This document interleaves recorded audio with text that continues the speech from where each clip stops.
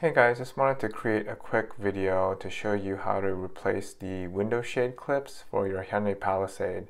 So for those of you who have the rear window shades in the back of your Palisade, a lot of times the clips that come onto that clip into the shade actually comes off, whether from kids pulling on it, or actually I've been hearing a lot of reviews saying how they're just loose to begin with, so they just come out sometimes on its own. So if that happens and you happen to lose one, I just want to show you a quick way to be able to replace them.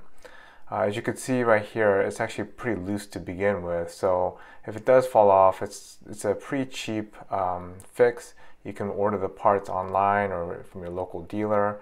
It's anywhere between $5 to $8, and here's the part number right there, starting with the 83917. So you can order that from your local dealership. But anyway, one thing to keep in mind is when you do actually get the clip, you can see over here how it's actually apart. The clips aren't clipped together. You want to make sure you keep it that way before you put it in. I have a couple here. The one on the left is actually broken, but what I'm going to show you here is when you actually clip it in, it's actually very difficult to unclip it. So you want to make sure you do not push it in like I just did here. You want to keep it loose. You can unclip it, but it takes a lot of work with a small screwdriver, and you can obviously mess up your fingers. So you want to keep it loose, just like there. I'm going to show you the different angles.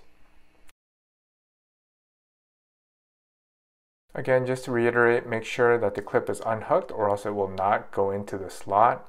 You can try pushing it in, but it won't go in unless the clip is fully or not clipped together.